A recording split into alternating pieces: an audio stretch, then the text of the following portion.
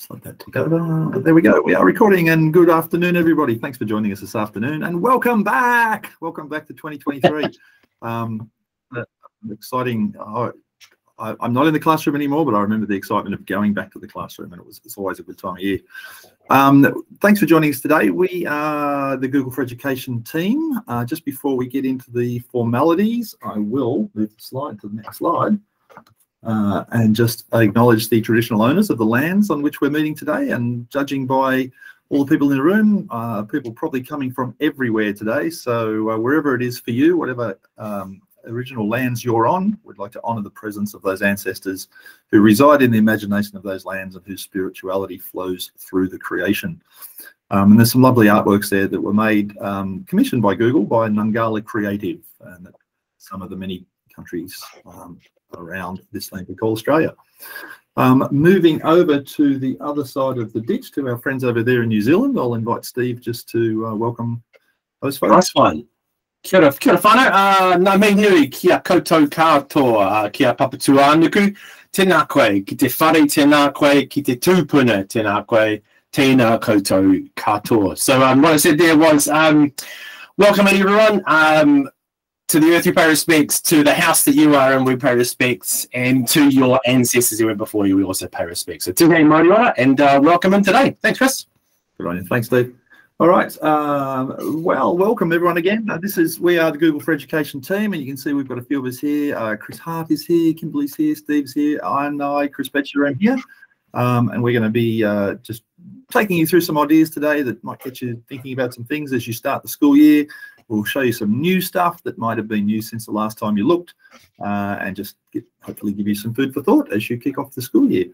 I am going to hand over to, well, actually, Kimberly, would you like me to do this bit, or would you like to do this bit?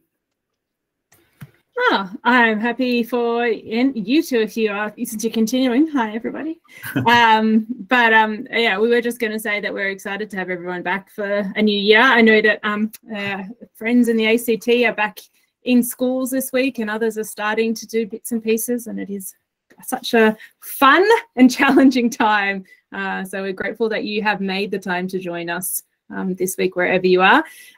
Chris has put together a really great sort of selection of things to help kickstart the year. Everything like this webinar will be recorded and made available afterwards. So if you are unable to attend live, please feel free to access the recording, and we would strongly encourage you to share any of these resources with your colleagues back in your schools or your community that might benefit from watching them as well. And we are also going to, and I might put the link in the chat, I'll stop talking in just a second, I'll put the link in the chat to the series of webinars that we'll have throughout the year, and we're going to encourage everyone to register for them today so that you can continue the learning beyond this time together now.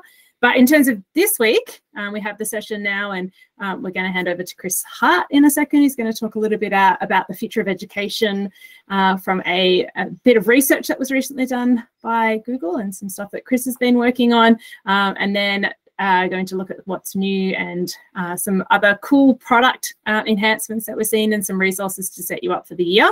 And then Chris, you betcha. If you guys could, one of you could change your names, it would actually really help me. So Chris Betcher, if you're going to do some 15 tips in 15 minutes, and you've been doing a bit of a series of this already, do you want to tell everybody what to expect from those 4 sessions? Yeah, absolutely. So that's what you see on screen there is just our little plan for our back to school events as we kick off this year. And you're in the first one. This is the back to school one happening right now today. But over the next couple of days, so tomorrow, starting in the morning at 8:30, we're going to do a very short little sneaky 15 Chrome tips in 15 minutes, rapid fire. And then tomorrow afternoon at 3:30, we're going to follow it up with 15 Drive tips in 15 minutes as well. And then we'll skip the 26th because those of you who are in Australia will have a public holiday. So we thought we'd let you have that one. We'll join you back on the 27th. In the morning again, 8:30, we'll do 15 classroom tips, and then in the afternoon at 3:30, we'll do 15 docs tips. Try and keep them really short and sharp, and give you a lot of bang for your buck there. Following that, on February 3rd, 10th and 17th, we've scheduled in some what we call office hours. So if after today and the following sessions, if you've still got questions, if there's still things you'd like to ask, you can welcome to drop into one of those office hours sessions and just chat with members of our team. You can ask whatever you want. We'll try and give you honest answers, and we'll try and just help you out if you need be. So that's what we have planned. Can I just say on that, with the 15 tips and 15 minutes, nobody is expecting everybody to remember, retain, and implement those 15 tips in the 15 minutes. It's kind of like, think about it as like speed sharing, like, so it's speed dating, but we're not trying to, like, we're not running a romantic service here, I don't think. So very much like more of a speed sharing. And if you have not had the joy of watching Chris Betcher get very, very excited about little tips and tricks within tools, you should tune into one of those sessions just to watch how overly excited he will get about the 15 tips in 15 minutes and the speed at which he will talk. Hot tip for you, if you don't do this already, my number one thing I would tell you to do for this school year ahead actually is, if you can't attend something live, then totally change the playback speed when you watch it back. I watch everything. This is recorded, I shouldn't say this. Yeah, just being recorded, I was going to say, shh. No, I was going to say, I definitely do not watch all of our internal meetings back at 1.5 speed, because that would be totally not the right thing to do. So I would never do that. But you can actually obviously speed up and slow down all of the videos. And so if you are someone who is a little bit like you don't enjoy the rapid fire of that 15 minutes, 15 tips, maybe the best option is to actually watch it back and slow it down. So you'll hear me speak like this. No, he won't, because you'll be speaking at this rate, and when they slow you down, you'll actually be talking at a sound, like a speed that people can understand. Well, I've tried to make it even easier. So for each of those 4 sessions, I've actually produced a slides deck, and in the slides deck is 15 short videos, and each video has the tip, and I've tried to keep it to roughly a minute each. So if you miss it, you can go and watch those back. All right, on that note, let's carry on. I would like to introduce to you our good friend Chris Hart. Chris, for those that may not know him, Chris is a bit of a expert in a whole lot of things, but particularly, I don't know, Chris, if you like being called a thought leader, but I'm going to call you one. Chris does a lot of work around the world with education departments to talk about not so much the nuts and bolts of how things work, but why things should work, and the purpose behind the things we do in education. So I'm going to hand over to Chris to talk about some research that we've done recently at Google that he is way across. Over to you, Chris. Thank you, and really great to see everyone here this afternoon. And I hope you had a wonderful, peaceful, refreshing holiday, and you're ready to go for the 2023 school year. I just want to share, and I'll just share for a few minutes around putting context across the whole series of these events that the Australian New Zealand education team are running, which, as you've seen already, run from 15 tips in 15 minutes through to more deep dive webinars and office hours, which I really, really do recommend you take up that opportunity. If you've got a burning question and you want to reach out to one of the team to get some support on that, please do.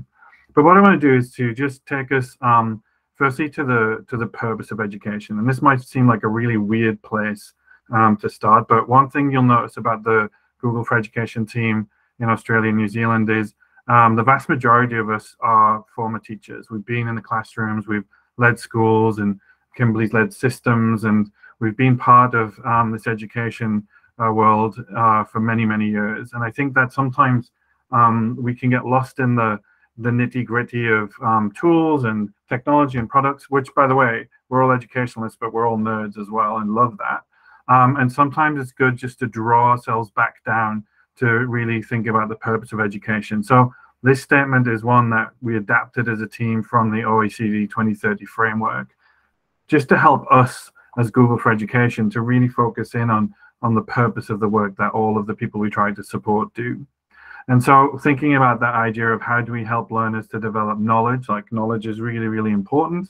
And we want kids to know lots of stuff, but also we want them to develop mindsets, different ways of thinking like an author, thinking like a mathematician, thinking like a researcher.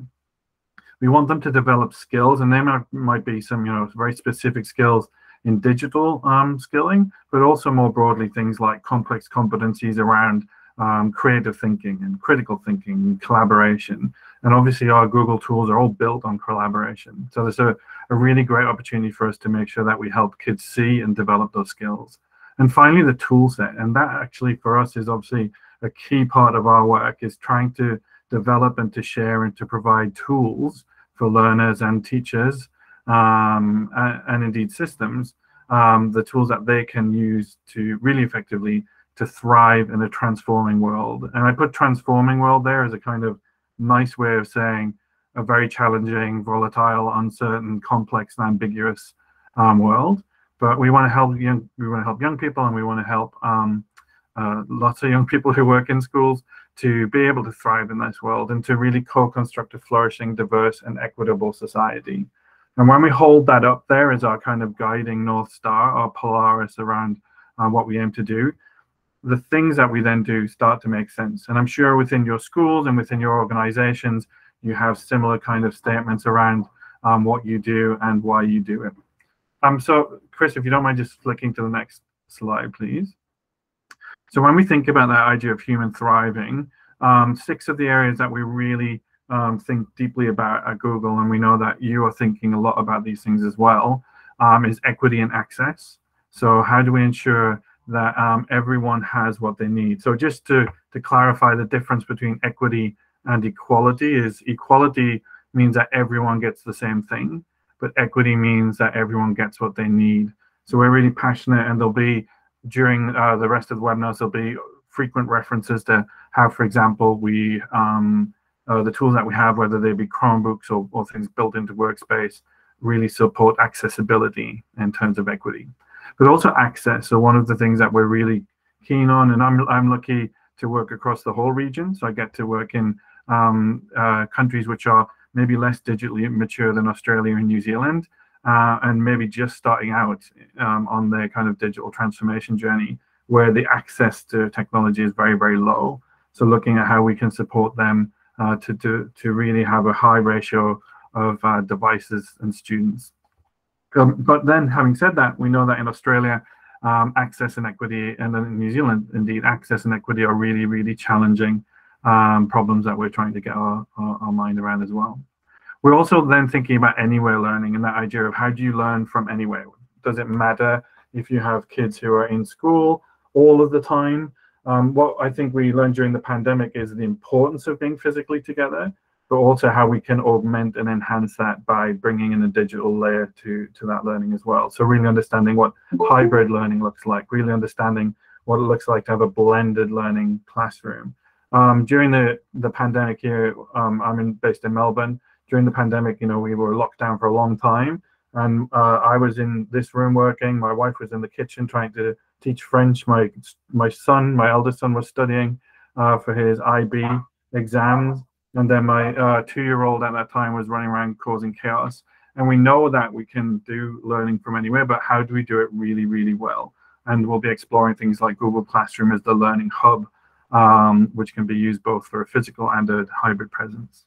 And then agency and learning growth, we're passionate about that. We're passionate about how we can support kids to drive their own learning. We're passionate about how we can support educators to drive their own learning. So things like, which we'll have a quick look at shortly, the Teacher Center, the Applied Digital Skills Curriculum. We have a bunch of products and programs that we can support with there.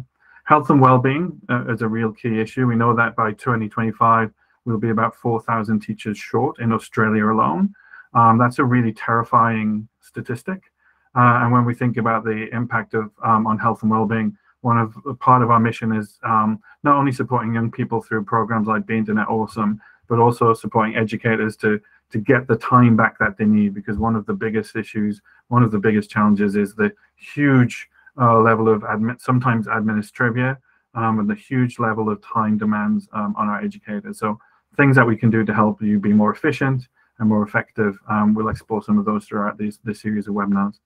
Sustainability, which is always on our lips and sometimes gets used as a bit of a kind of a weasel word, and we talk about sustainability as something we should all be doing, but we take it really seriously. How do we support through the way that we even build our Chromebook devices to make them as sustainable as possible? How do we do things like using a program called Chrome OS Flex, which I'm sure we'll be able to share with you throughout these webinars, which will take old PCs or old Macs, which maybe are 4 or 5 years old and running slow because that's what happens to them, and then flexing them into new Chrome devices that you can then manage as part of your fleet and reduce that e-waste as well.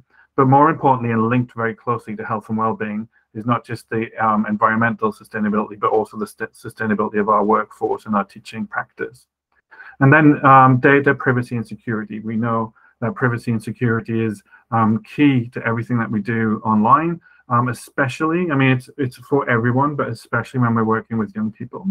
And we have world-class privacy and world-class security within the Google for Education products. But the thing that I'm really interested in is how we use data, and we will look a little bit later on in this webinar series at assessment and maybe understanding how data works. And we're doing some really exciting work, and Kimberly's doing some fascinating work looking at data to try and understand whether the technology itself is impacting on teaching and learning in a positive way.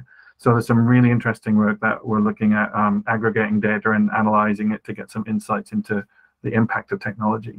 And in terms of the innovation that we're working with, we're all working in cloud AI, and I'm sure you've had lots of AI news articles in your feed over the last few weeks and the impact of that on education. And I'll come to that in just a second. But also learning ecosystems, like how do we bring all of this together? And if we just skip to the next slide, please, Chris. We do have 3 new reports which have come out. So the team worked with a global research team called Canvas8, 24 countries and 96 experts, I think it was. They're really looking into what do these people think the future of education holds, and what's Google's perspective on that as well. So they're available, and we can pop that link in the chat as well. There's a beautiful QR code there for you. But basically, it falls into these 3 buckets of preparing for a new future, evolving how we teach and learn, and reimagining learning ecosystems. So I'm just going to give you the headline themes on the next. We'll just skip straight to the next slide, please, Chris. The headline themes and the headline trends that come out of this research. Please also read the research because it's actually very, very good, and share it widely within your communities. But part 1, preparing for a new future, really looks at the rising demand for global problem solvers. And in education, we've talked about this for donkey's years. We've talked about this for so long that we need to help kids to develop the skills they need for the future. And workforce, and indeed, I think the kind of reality of working in a hybrid fashion, or the reality of working in a complex world, means that those skills, those generic and complex competencies, are really, really important. So there's some really interesting research and insights into that. Changing the skill sets required for work, and then shifting to a lifelong learning mindset. Now, none of that to you will seem like, this is crazy, I've never ever thought of that. I'm sure that sits very much within your understanding of the learning journey for young people all the way through the rest of their lifelong and life-wide learning journey. But what this research does is put some really interesting examples from around the world in there. In part 2, we look at evolving how we teach and learn, so making learning personal, reimagining learning design, and elevating the teacher. So really understanding the role of the teacher, which I think is a really interesting piece of work and a provocation for us. But the one that is on everyone's lips at the moment is how we use artificial intelligence to personalize learning, how we use adaptive technology to personalize learning. And we already have it in a bunch of the Google for Education workspace tools.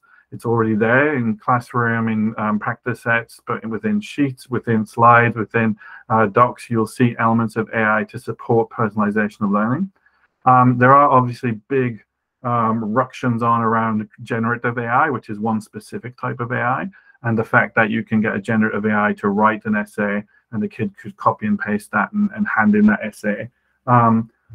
What that makes me think about, and this is my personal opinion versus a kind of Google opinion, what that makes me think about is the inevitability of AI and the impact on for example, plagiarism. Really makes us think about, well, if an AI can write an essay like that, maybe we have to find more creative ways to assess students. Maybe we need to find different proxies and different ways to personalize learning for students and assessment for students. So there's a real power within technology is to help us to do that as well. So rather than trying to outsmart AI through plagiarism detection and things like that, maybe we use it as a tool. And this is very divisive, and this is my personal opinion, but it's a really interesting place for us to start some more discussions. And this paper has some really interesting insights. And finally, upgrading learning environments, empowering educators with data, and reevaluating student progress, what it means for students to learn and how we can actually track their growth. And that obviously links very closely into how we make learning and assessment personal as well. So there's some really wonderful stuff in there to get your teeth into.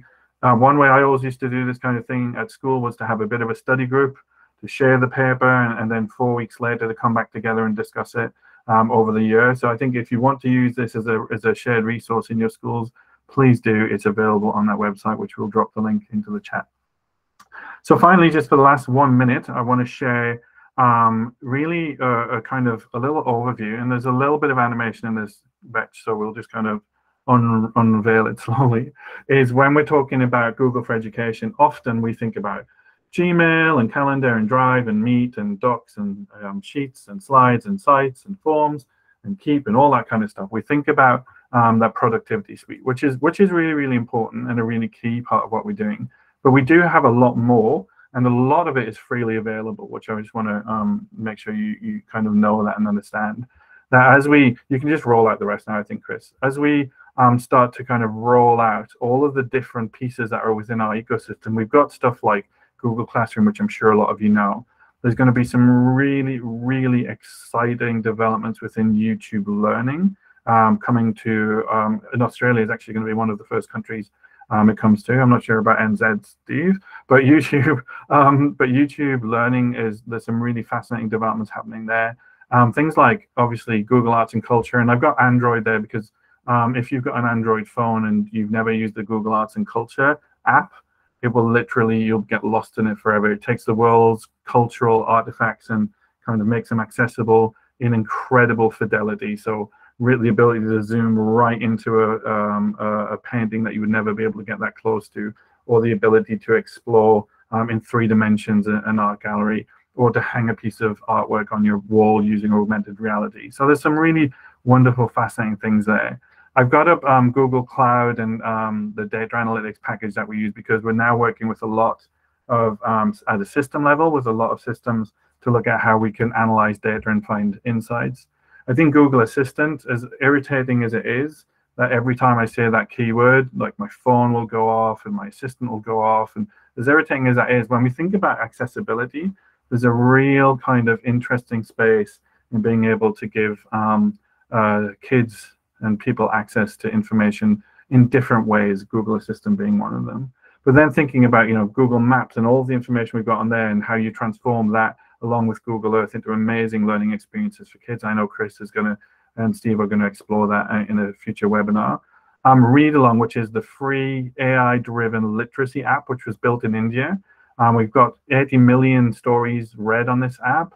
And what it does is it uses AI to listen to the kids reading along. It's in English, it's available in Spanish. It's also available in a number of Indian languages as well. And those languages will continue to grow. It uses AI to listen to a kid read and to give them immediate feedback. So if you're a primary teacher, or if I used to be a languages teacher, we would do running recording of listening to kids reading. That's hard work and it takes up a lot of time. Read Along does some of that work for us, which is a really interesting application of the technology to create a little bit more time. And in terms of development of Read Along, the kind of thinking about how we then get the insights and the analytics and the data from that through Google Workspace is a really exciting kind of future step for Read Along. You may know that we've got the Google Applied Digital Skills and the Google CS First curriculum and the Be Internet Awesome curriculum. There is some amazing stuff in there, and it's not just around internet safety and computer science. I've seen some amazing applications of these products within, again, these free products within project-based learning, for example. So a wonderful example up in Korea just recently of people using Google CS First and combining it with art and creating algorithmic art. The Teacher Center, if there's anything that you want to know about functionally using Google Workspace, particularly in Chromebooks for education, the Teacher Center is a hub of knowledge. Google Earth, I'm sure you've used. Chromebooks, if you haven't used a Chromebook yet, or you haven't used a Chrome OS Flex device, and you have an old laptop hanging around, Steve dropped the link in how to flex the device yourself and have a go at using Chrome as the operating system, which is for us, a phenomenal, safe, flexible platform and device. I've got Google Translate on there just before I finish with Grow with Google, but I've got Google Translate on there. Many of you have used Google Translate, I'm sure. You may have used it on your phone when you're on holiday, and now that we can travel a little bit, you can use the Google Lens to live translate text using your camera. Like, it helped me an awful lot in Korea a couple of weeks ago. But also what's coming through Google Meet is not just captioning, live captioning, which I'm sure you've seen. And in fact, if you want to turn it on now, you could in the Meet settings, but also live caption translation. Now that for me is a really exciting, interesting space. It's almost like Star Trek, like the universal translator, where you can watch someone speak in Japanese and that will live translate into English as captions for you in a Google Meet. So when we talk about accessibility and reaching out and connecting out to the whole world, this brings an incredible opportunity to us. And the last thing, and this isn't specifically for kids, but I thought it was very interesting and really worth thinking about in education, is under Grow with Google, we've got a number of programs, but we have one called the Google Career Certifications. And in Australia, they launched at the end of last year. And they're really for people who are in career. But when I think about some of the young kids I used to teach in a specialist maths and science school. When I think about some of those kids in year 10, 11, and 12, they could have done these courses and would have got an awful lot out of it. So things like IT support, data analytics, UX design, project management. Now there is a cost to this to these courses to do them on Coursera, but you do get a certificate, which is having a Google certificate. And in Australia and similarly in New Zealand, we've worked with companies. So in Australia, people like Woolworths and the insurance network of companies, to say that they will accept the Google certification as a really valid employment kind of indicator. So it doesn't matter what your ATAR score was, or maybe what diploma you've done, or whatever it might be. Like, we will accept this certification as a kind of positive part of your CV, equally weighted in some cases to some diplomas. So that really opens up a really interesting piece and a question for us around assessment and what we want kids to do and how we help them to develop those skills. So I just want to really leave you with this idea that this whole series of webinars is going to be super practical. Chris and Steve and Kimberly are some of the best trainers you would ever want to work with, and they will give you some brilliant insights into pedagogy, assessment, impact on agency, all of those pieces. But I just wanted us to remember that within that context of the purpose of the work that we do, that there are so many other things as well for us to explore within that Google ecosystem. And we would love you to experiment with them and see where they fit into your curriculum, and really kind of give us that feedback on how this works for you. So with that, I will love you and leave you because I have to jump off right now. And I hope you enjoy the rest of the webinar, and I'll see you at some points during the rest of this year. Have a wonderful year and take care. Awesome. Thanks, Chris. Thanks for that overview. Yeah, it's funny. You think about Google, you think, oh yeah, Google Docs, Google Drive, and then you start to look at all the other stuff in the ecosystem. It's actually quite expansive. We are going to jump into some other little things now, just to talk about some of the things you might like to think about as you return to school. And one of them, we did talk about this last year when we did our back to school, but it's kind of a good reminder to do every year, and that's just this thing called a security checkup. There's a code there for it. There's a URL if you'd like to pop over, but it's just a page where you can just go and check on your account to make sure your password hasn't been violated, to make sure you're not logged into some strange device you're unaware of. It's a really good idea to do this every so often. I'd like to remind you at least once a year, just go and check that out. Just check on your latest security status. It's an important thing to do. Did you know, some of you know this, but this is relatively new. Last year, we managed to get all of the foundation fonts for all the Australian states available in Google Workspace. I don't know, many teachers have been asking for this for many years. Why can't I use New South Wales foundation font when I'm using a Google Doc? Well, now you can. And the way you do it, when you go to the fonts menu there in Google Docs or any of the other tools, and you click on the More Fonts option. If you just search for the word EDU, you'll find all of the fonts for all of the states. Some states call it beginner, some call it foundation, but you'll be able to add that then to your Google Docs and have that So if you didn't know about that, hopefully now you do, and spread the word, because it is something that many teachers have asked about for a long time.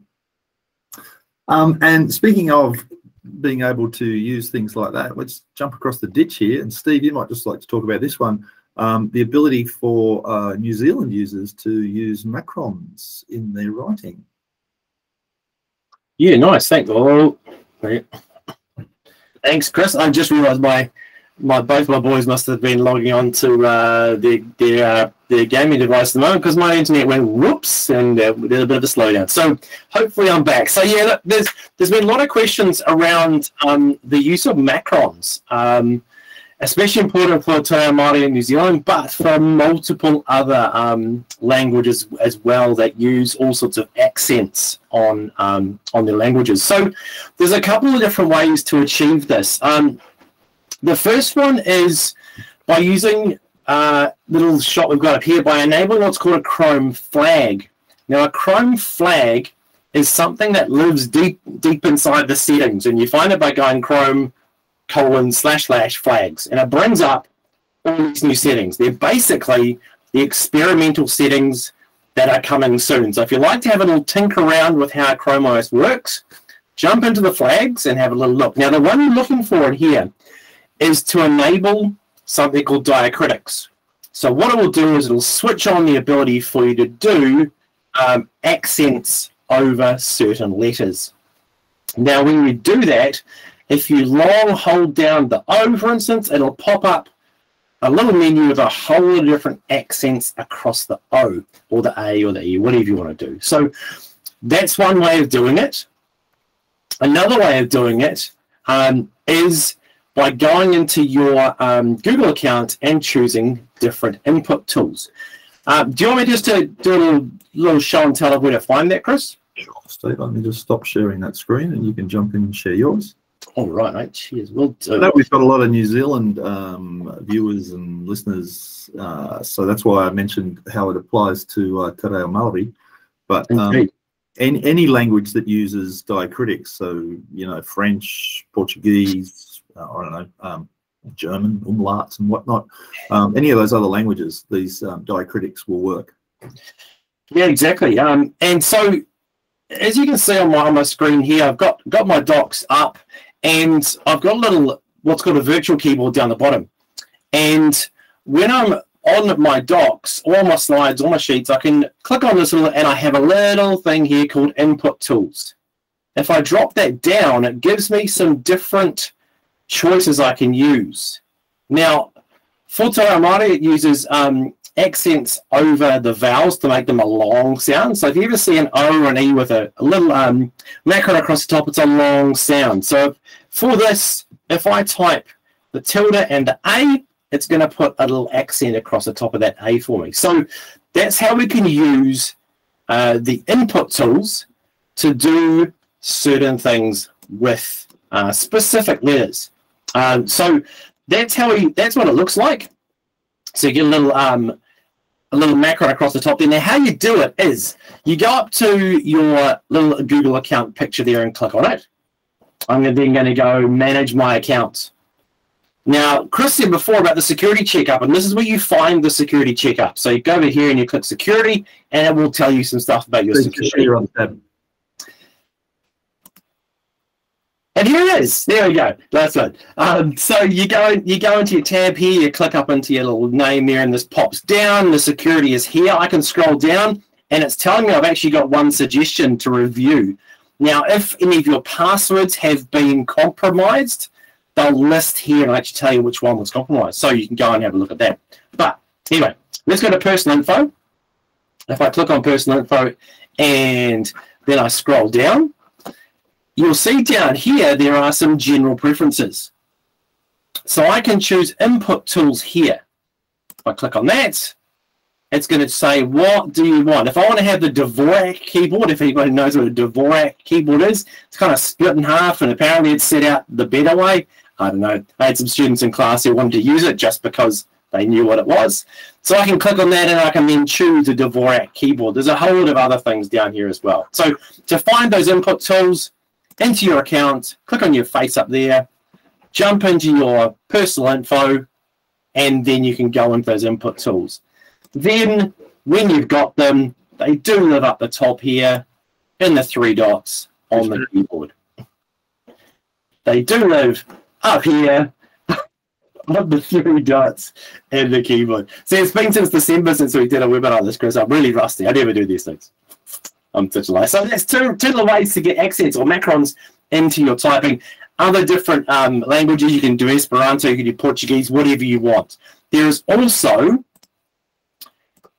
a drawing keyboard as well. So if I wanted to write A with a macron on top, it will then give me a whole lot of choices down the bottom, and it will then insert that as well. So special characters into there using the writing keyboard. If you have a touchscreen Chromebook, go for it with your stylus there. So that's macrons and accents in docs, slide sheets. The flags will allow you to put it across a whole lot of other things as well, inside chat and email and all that sort of stuff. Awesome. Thanks for that, Steve. I'm just... I will stop. Stop. Okay. We'll just head back over here. So yeah, just so a couple of other things I wanted to remind you about. Some of you have heard of the teacher certifications. If you haven't, I'm about to tell you about them. We have teacher certifications that can basically qualify or certify your knowledge with using a whole lot of Google tools in the classroom. We have an entry-level one called Level 1. We have a slightly more advanced one called Level 2. And then we have some other certifications as well that if you have Level 1 and Level 2, you could apply for some of the other higher certifications, one of them being what we call Certified Trainer. But let me just tell you, the Level 1 course, we've had a lot of schools and systems around the world now sort of say to us, you know, if all of our teachers were talking the same language, if they all had a certain competency level where, you know, we knew they knew what they were doing in terms of using the technology in the classroom, it would change things. And we've had a few schools now where they've actually asked all of their teachers to try and get Level 1 certified. I can think of at least 3 or 4 schools here in Australia that have done that recently. And the anecdotal evidence that I'm hearing from those schools is it's very much changed the landscape of the way technology gets used in the school, because now teachers have a baseline of understanding. They start talking the same language. They start sharing ideas about what's possible without feeling confused by them. And so the idea of getting people to that Level 1 certification seems to be a really valid thing.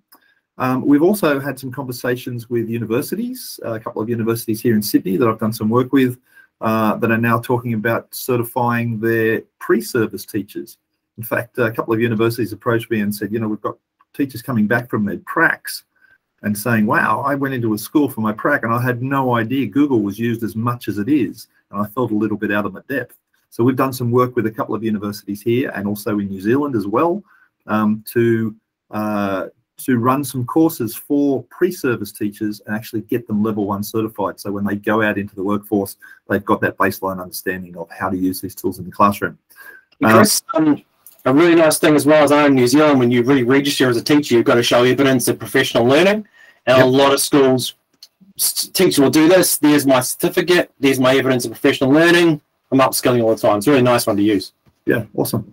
So if you've heard us talk about Level 1 or Level 2 before, that is definitely something you might think about doing. And, you know, why not make 2023 your year to get Google certified if you're not already? So just think about. Talking about developing skills, you heard Chris Hart earlier talk about the Applied Digital Skills course.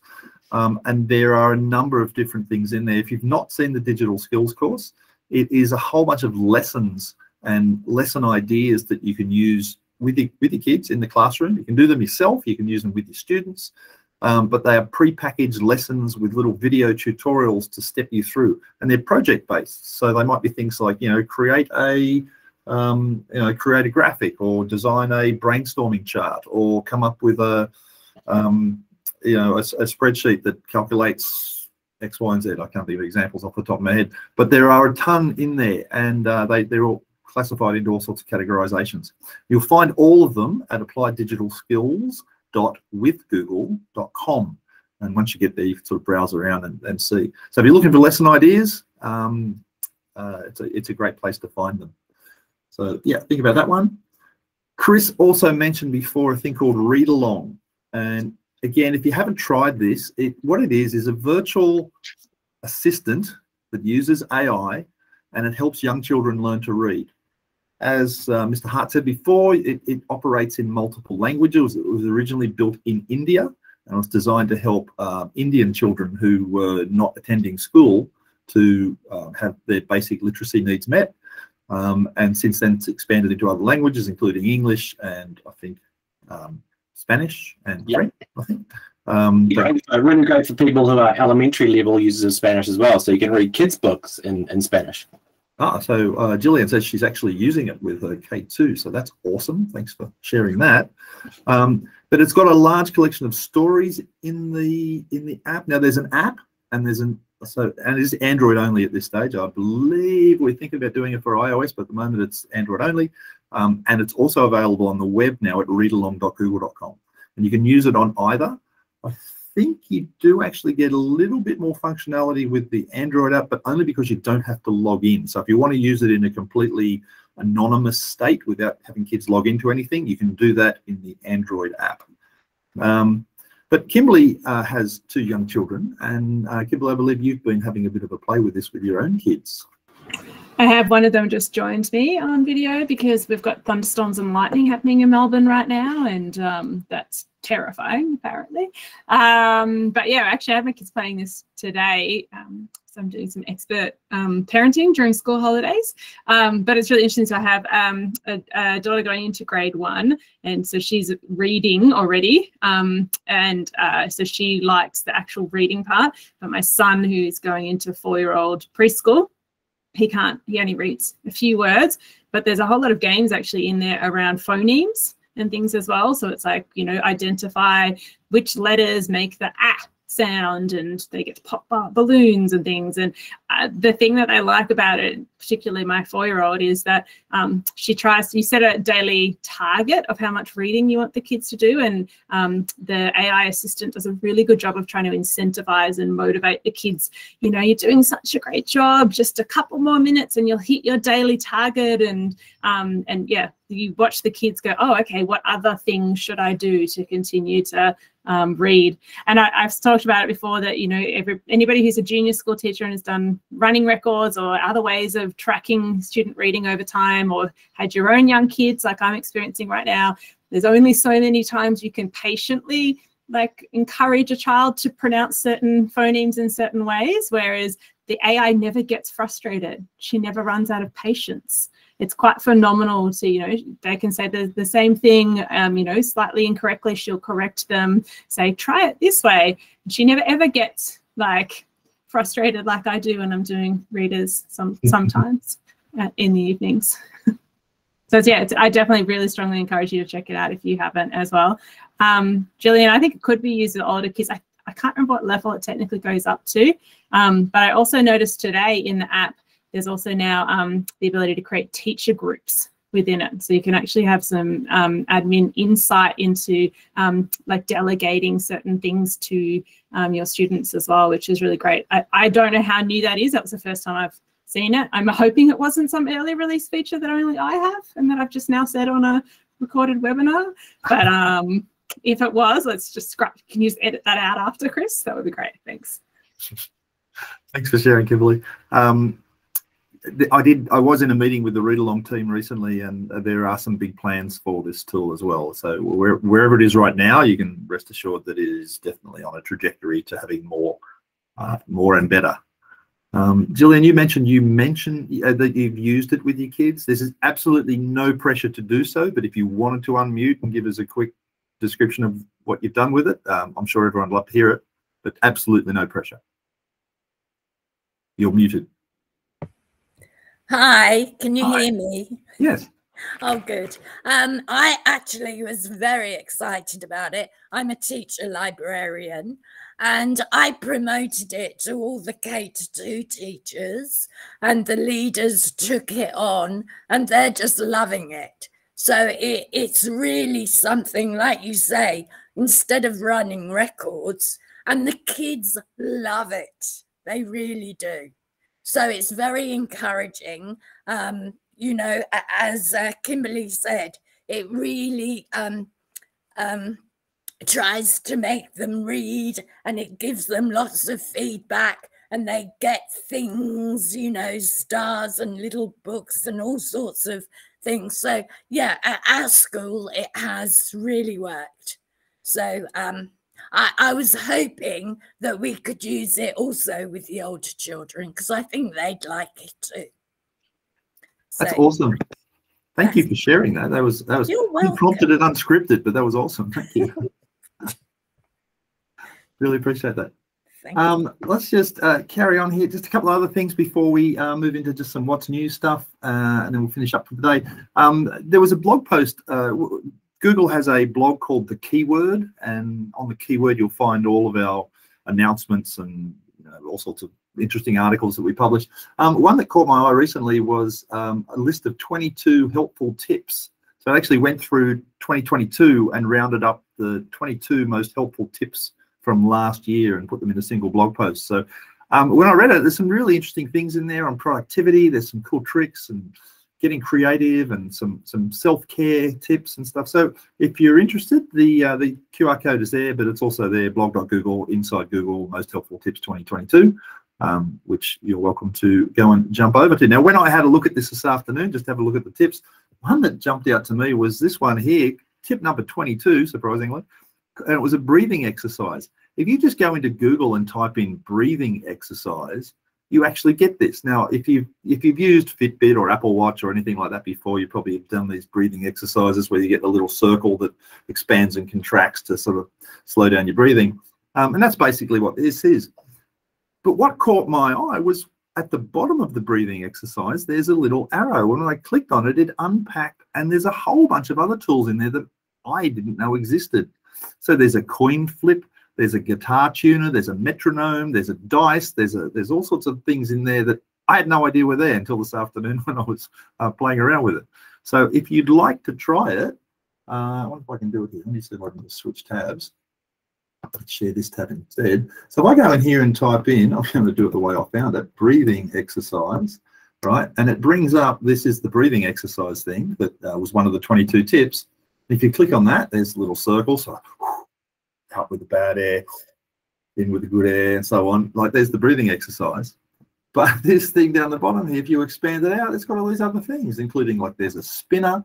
So if you want to do like a selection of things in a classroom where you, I don't know, assign numbers to a student and then spin the dice and I'll spin the spinner and like number 4 is the winner. But there's other things like, you know, a guitar tuner. Oh, hang on, press the microphone. It will actually pick a note and tell you how close to that note you are. Clearly, I'm all over the place. But anyway, I had no idea these existed, so I just wanted to point them out to you. So all of the fun things that we learn preparing to do these webinars for you guys, that hopefully you get something from. All right, so then you go. Now, the other thing I just want to mention, last year we ran a series of webinars called Learn with Google. We are going to continue them into 2023. There you can see that. Oh, sorry, switch tabs again. Yeah, thank you. I did you sing to nothing because we couldn't see what you were singing to, so that would like make the singing part like extra enjoyable. So yeah, right. Totally embarrassed now. You didn't see it. I was going to tell you to change tabs like you told me. Gosh darn it. Yeah, thanks. So we are doing these webinars again next year. They are every month. They're the third Thursday of every month, just like they were last year. They will be recorded. We will be posting them online. We encourage you to join live if you can, but if you can't, that's okay. Now, we put up the link there. We've still got a little bit of stuff to cover over the next 10 minutes or so, but if you would like to jump into that link and register for those webinars, I think Kimberly and I were talking about perhaps doing a little draw at the end for a couple of T-shirts, just random draw for anyone who registers during the course of the next 10, 15 minutes or so. So hopefully there's some interesting topics there you can see we're going to try and cover during the year. We will bring that up again for you later in this webinar. But just for now, we're just going to talk about some of the stuff that's new that you might like to know about. We'll go through this pretty quick. There is a new default setting for shared drives. So, Steve, you mentioned this one. Do you want to just real quickly just tell us? Yeah, sure. The thing that we've found with shared drives in the past is that people don't really know what's in them or that they even have them. And so with a lot of our storage cleanups we've been doing, we've now brought in a default size for shared drives. Now you can change that. If say you've got one that you share with all your community, has all stuff in it, you can change it. But some defaults have been brought in. Now this is one of those things that gets emailed out to the admin of the school, and often the admin of the school is not an admin, it's a generic email address. So this is something that we'd flag. If you do happen to use shared drives a lot and you find you can't save to one, it could be because it's over its default size. So just something to flag there. Maybe that pass this on to your admin at your school. If you are the admin of the school and didn't see this email, check which email address it goes to. All right, cool. Next one. There's a timeline view on Google Sheets. This has been around for a couple of months now, but you know, a couple of months in the big scheme of things, people might still not know about it. So it's a timeline view. If you create a Google Sheet and you've got a column that says like something like start date and another column that says end date, then you can, from the insert menu, you can convert that sheet into a timeline view. Just say insert timeline and it'll just automatically create a timeline view for you.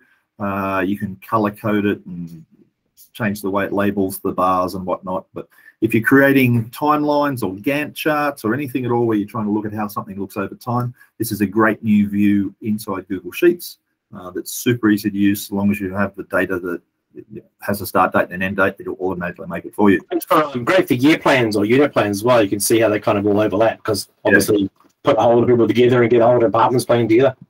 Yeah, scope and sequence diagrams, that kind of thing. Awesome for that. You can now present slides directly in Google Meet. So it used to be that if you were in a Google Meet and you had slides, you had to sort of have two windows open. Now, if you're presenting in Google Meet, you actually have a little next and previous button, so you don't have to go back to the actual slide deck. You can do it from within the Meet itself, which is super handy. There is also, and again, this probably doesn't affect everybody, but if you are someone who does administer a Google domain and you are responsible for, setting up that back-end service for Workspace, there is now a certification for that. So again, for those who do it, it's always good. I believe it's always good to certify yourself in any skills you've got. I think it makes you more knowledgeable, more productive because it's thorough, but it also probably makes you more saleable as well, if I can use that term. If you ever did want to move to another job or apply for something else, having that certification next to your name, I don't see as anything but a good thing. And so there is now a certification for the Chrome OS administrator certification as well. And we'll give you these slides. We'll make sure you get a copy of these slides so you have all these links. There's some expanded language support in Google Meet now. You've probably heard us talk before that Google Meet, now this is a Plus feature only, so if you're using the Plus edition or the Teaching and Learning upgrade, you have this. But there are many schools now throughout Australia and New Zealand who are running on Plus, so we figure it's worth knowing about. You can do translated calls on Meet. So if you're in a Meet call, I can be speaking English, you can be speaking, I don't know, Portuguese or something, and we can converse back and forth between the two languages, and it will actually do the translations for us. Originally, we launched this with, I think it was English, Portuguese, Spanish, French, German, from memory, and we've just now introduced also Japanese, Chinese Mandarin, and Swedish as well. And I believe there's some other languages coming down the pipeline right now. So continue to expand the language base for this translation in Meet. There's also some neat things coming to Google Docs, some of which I can tell you about and some of which I can't, but I'm very excited about. But one of the things that's coming, you've heard us talk in the past about smart chips.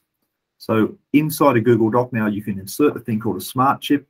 And it would be like, for example, if I just typed the words Kimberley Hall in a document, it would just be two pieces of text that said Kimberley Hall. That's it. But if I type an @ symbol and beginning type Kimberley's name, it will insert a little chip in there that I can hover over, and it's going to give me all sorts of information about when her next meeting is and what her email address is and when I can call her and those kinds of pieces of information. Smart chips are really smart. And one of the new ones we've just added is a code block. So if you're teaching coding to students, doing anything at all code related, so you might be doing some STEM work or they might be teaching computer science, you can now paste code blocks into Google Docs and it will observe all of the usual standards for indentation and color coding, and it will actually make them sort of workable code blocks. Not workable, they won't run, but like they will look like properly written code blocks inside Google Docs with this new feature. As I said, there are some other smart chips coming that I will hopefully be able to tell you about next time we meet, but there is some really exciting stuff coming to Docs. Well, I think so. And again, if you're using Gmail as your mail service, there is a button down the bottom of Gmail now. It's that one in the GIF there with the two little envelopes. And when you do that, you can turn on what we call multi-send mode in Gmail. So normally, if you were to send an email to multiple people, you'd get one email that went to multiple people. With this multi-send mode, you can send an email to multiple people, but it will actually, the email will go a different copy to every single person. So instead of one email to 10 people, you get 10 emails each to one person. Along with that, you now have the ability to insert tags like their first name and their last name. So if you were to type hi and then an @ symbol, you could pop up their first name and their last name. And then when you send those emails, you get the 10 emails that went out, but they'd each be individually addressed to the correct person using their first name based on the record you've got in your contacts. So that's a really neat feature, and I believe we're probably in the future expanding that out to just more than first and last names and email addresses. There'll be a whole bunch of other things you can insert in there as well. So that is a nice change for doing customized things in Gmail. Chris, I'm just conscious that there is 3 minutes remaining, and I'm conscious that everybody has a lot on their plate. Alrighty. So is there like maybe one final feature that's worth a call out or something, and then maybe we can cover the rest of them in the next month's webinar? Yeah, look, that one there, transcribe speech during Google Meet calls into a Google Doc. That if you look in the Meet call we're in currently up at the moment, you see the red recording button up in the top corner, and next to it you see a blue button. That's telling me I'm running transcription. What that means is at the end of this call, as well as getting the video recording, I'll also get a Google Doc with the text of everything that was said during this call. If I'm trying to go back and find something that was said, it's a lot easier to do it from a Google Doc than it is to try and scrub through an hour of video. So transcription is now available in Google Meet as well. All right. Just to circle back to the webinars, hopefully maybe some of you might have even went off and registered for the Learn with Google webinars. That's our monthly webinar that we do every month. That's what makes them monthly. I'm just going to give people another moment or so if you'd like to do that registration. There's the link again. And then I am going to, we won't do it during the call because, like Kimberly said, everyone's busy, but I'm going to go through the list of everyone who registered, and I'm going to pick 3 names at random, and I will get in touch with you for a contact address, and we will send you out a prize. So thank you for registering if you did. Much appreciated. And then just to finish up, okay, well, that's what we've just done. Don't forget, we've got our 15 tips in 15 minutes coming up tomorrow morning, tomorrow afternoon, and then on Friday morning, Friday afternoon, the Chrome tips, Drive tips, Classroom tips, and Docs tips. And then if we still haven't answered your questions, or you'd just like to drop in for a chat, honestly, come in for the office hours on the 3rd, 10th, or 17th of February. We'll be more than pleased to catch up and just have a chat with you. And that brings us to the end. We're carrying this across too. If you want a certificate for being here, if you use PD certificates for tracking your attendance at things, if you go over there, bit.ly/GFE certificate, capital G, capital E, you can fill in that form and it will automatically generate a certificate for you for attending this afternoon. It is an honour system, so you've been here for 1 hour. And on that note, I think that brings us to the end. Yeah, yes, it does. So on behalf of the team, I would like to say thanks for joining us this afternoon. I'd like to say good luck for an awesome 2023. Hope it's awesome. Is Steve or Kimberly or anyone else got anything you want to add? No, totally agree. Get ready for a great year. We're all hoping it's going to be nice and settled this year. So best of luck heading back into the classroom, and come and see us each month, and we'll hopefully keep you entertained and updated with some cool stuff. And nice work, Chris. Thank you very much for emceeing the madness that has been this afternoon. No worries. Thanks, everyone. I'm going to stop the recording now, and like so.